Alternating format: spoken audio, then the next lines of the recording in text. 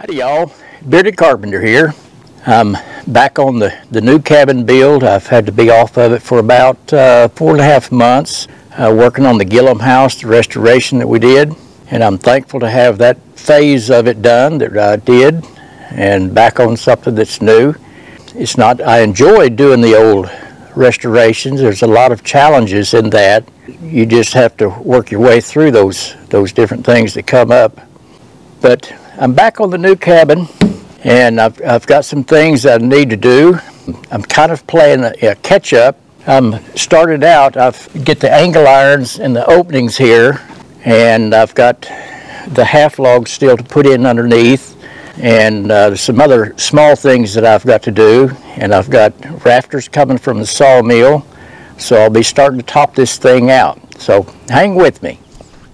This is a 2-inch by 3-inch angle iron. It's 1/4 inch thick, and what I do with these, you can see that this 3-inch flange has been cut off, and I left the 2-inch flange, and the slot that I cut in the header logs, this will slide up in there, and there'll be a distance of space here between the top of the 3-inch and the bottom of the log, which will allow for the settling.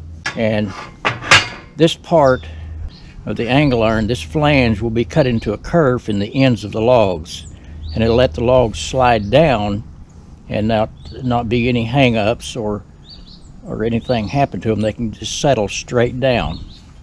Okay, I've got the angle iron in this window, which is on the front of the cabin, and it may be a little difficult to see, but there's a space between here and the log which will allow for the total settling, and the angle iron is cut into the curve in the ends of the logs.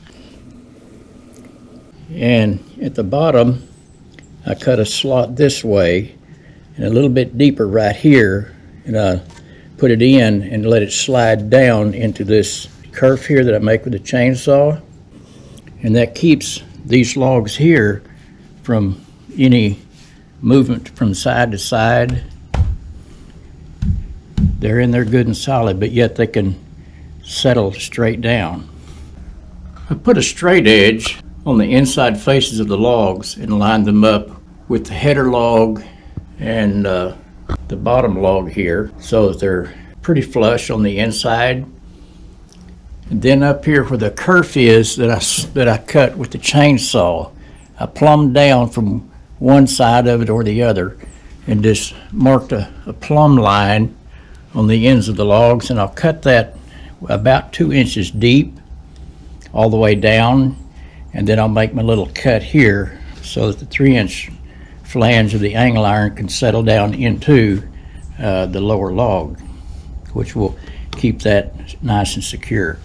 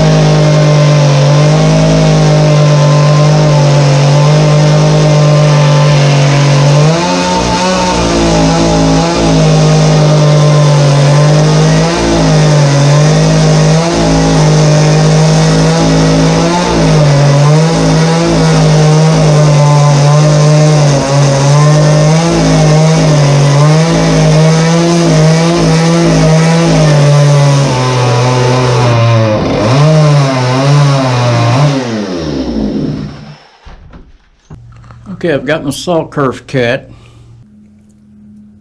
up through there and down And I cut into this log right here.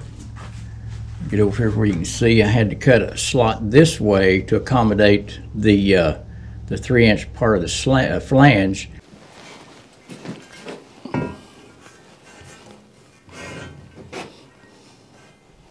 I cut just a little bit of this corner off right here because when I cut this slot right here, since the end of my chainsaw bar, the tip is round, this is rounded down, and if I just left this end here square all the way out, I wouldn't be able to get it to slide down into the slot that I've cut for it here.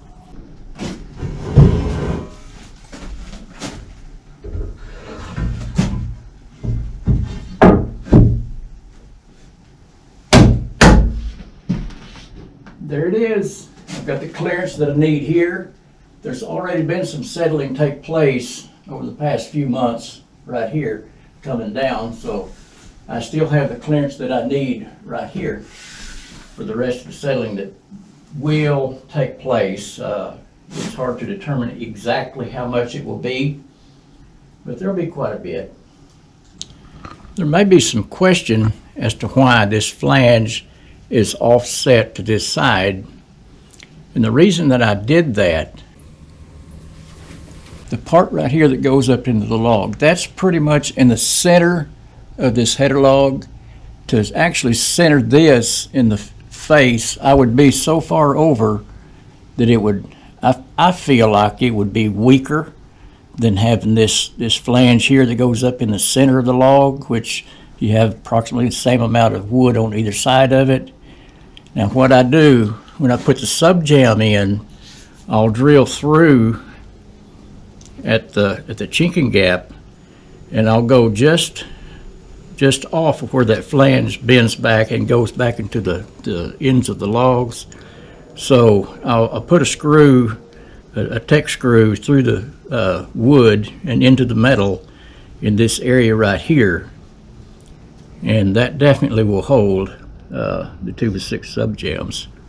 Yeah, I've got all of the angle iron in the openings and all the door and the 3 windows, and I'm getting ready now to put the sub jams in, and these are 6 inches wide, 2 by actually 1.5 inches thick. This is some stuff that I milled out of some timbers that I had left over from another project.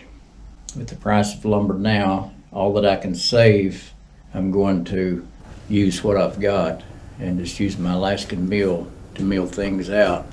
So I'm going to anchor these in to the angle iron, and what I'll do is put a 2-inch torque screw through the jam and just behind where the elbow or the bend is in the angle iron. So I'll be about 2.5 inches in from the inside edge of the angle iron, and I'll run the torque screw through the sub jam and into the metal, and I'll do it at the chinking gaps only. I don't want anything going into the log itself. I just want to have the screw go in at the bottom part of the opening there, the chinking, and that way I won't have to worry about the end of that screw hanging the log up as this settles down.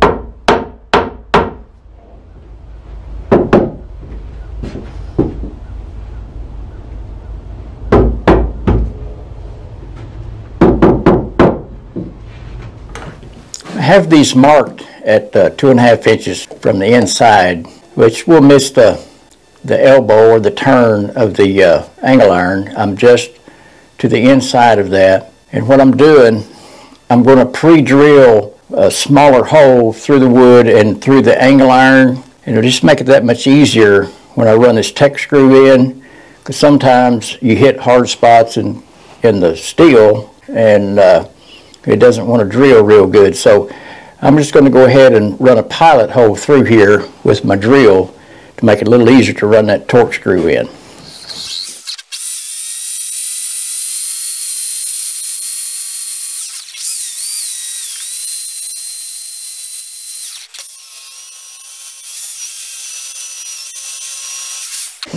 Okay, I've got my hole in there. I can just take my impact driver and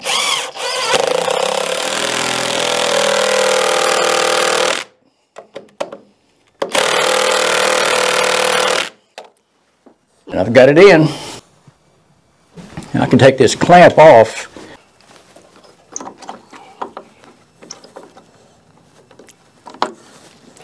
and I can mark this one and drill it.